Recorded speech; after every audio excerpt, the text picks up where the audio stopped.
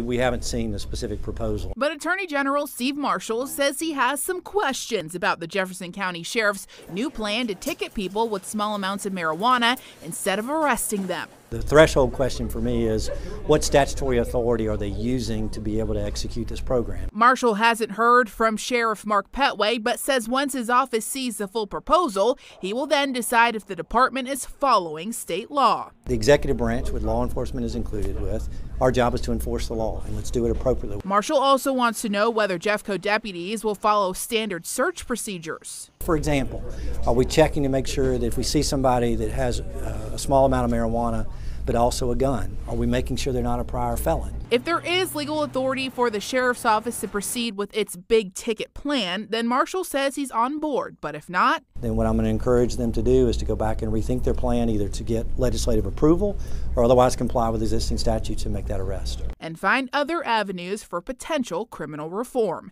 In Jefferson County, Larissa Scott, WVTM 13.